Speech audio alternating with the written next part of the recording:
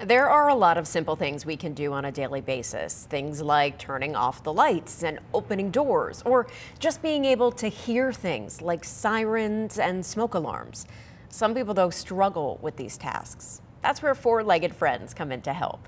Fox 43's Brianna Gallagher introduces us to Canine Companions for Independence, the first and largest dog organization for service.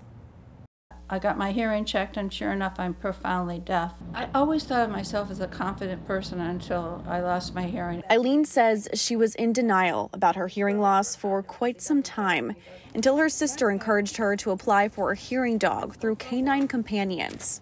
That's where she met Baron, who has changed her life. Every day is a new day with him. He's so helpful. He alerts me to the phone. Thank you. Good boy. To the microwave, to the doorbell. Somebody's at the door. Thank you. Good boy. To ambulances, sirens when we're walking. Baron helping Eileen night and day with things we might often take for granted.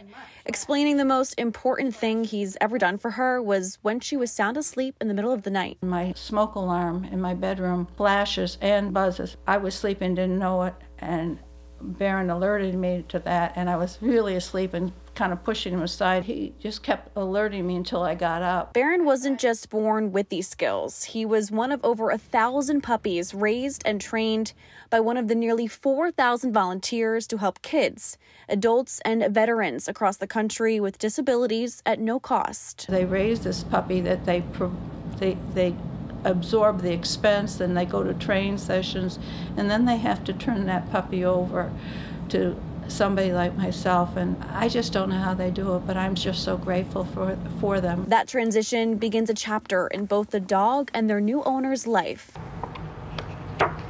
So I made this to give to his graduate because they missed like the first 2 years of their life. That's where Lydia comes in. She's a graduate student at the University of Delaware and is one of those miracle volunteers helping raise and care for the puppies, like Bailey, her second dog with the program. Bailey, up.